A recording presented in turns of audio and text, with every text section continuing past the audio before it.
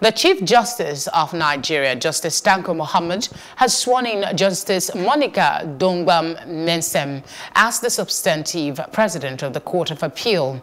Mohammed challenged the new president to live up to expectations by maintaining cordial relationship with her colleagues on the Supreme Court bench. Specifically, the CJN charged the new justice, who is the second female president to be appointed, to ensure regular meetings with presiding justices in all divisions of the court, as well as other justices, to enable them understand challenges that may face the court.